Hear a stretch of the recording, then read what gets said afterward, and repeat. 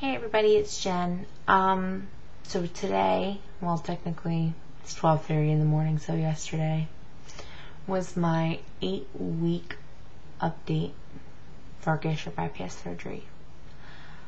8 weeks. It's crazy.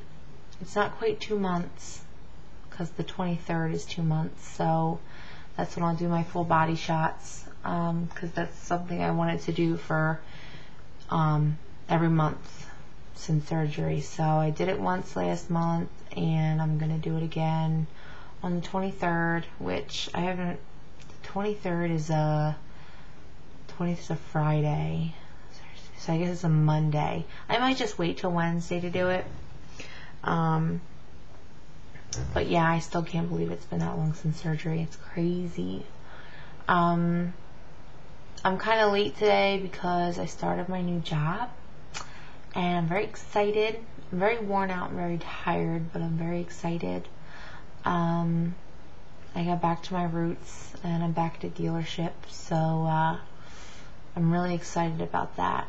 And it's been 8 weeks since I've worked. Probably like more like 9 weeks since I've worked. So yeah, it's been yeah. My brain hurts. That's how exhausted I am. I guess I gotta get in my numbers. Hello. Alright, I do it this way because every time I watch someone's video, like, I feel like I have to go back to the beginning of the videos to find out what they were at first and where they are, because I'm psycho and I, want to compare myself to everybody, so make sure I'm doing everything right. But anyway, so my starting weight was 376.6. This morning I was 324.2, so that's 52.5 pounds. And for this week I'd lost 5.5. So I was very, very excited about that. I hit my first goal, which was 50 pounds. So, I finally have a sense of accomplishment. It was funny. At work today, they have these shirts that they want to make you wear. They're button up, and the size was a 2X, but it was a 2022. And I'm like, there is no way that this shirt is going to fit. So it's like it had no give to it. It's a button up, like, I don't even know what the material is, but it has no give to it. And yeah, it went on, it buttoned. I didn't have those nasty gaps, but it was tight. So it's probably going to be another maybe 2-3 weeks at the most until they fit comfortably. Hopefully. I mean, probably another 10-15 pounds and I'll be okay in them. So yeah, I was kind of excited about that because, wow, if I had started, like, how embarrassing would that have been? Because at least I just had to say, oh, it'll be a couple weeks before I met him. If I had even tried to put that shirt on 8 weeks ago, yeah, that would have been funny. It would have never gone on.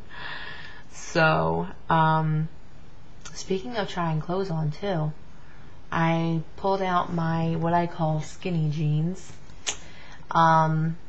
which are size 24. I'm totally not skinny, but for me, they were skinny jeans.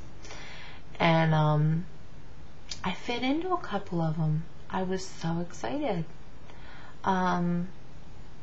So they were like ones that, I'd worn in a little bit, so I'm still kind of in between a 24 and a 26.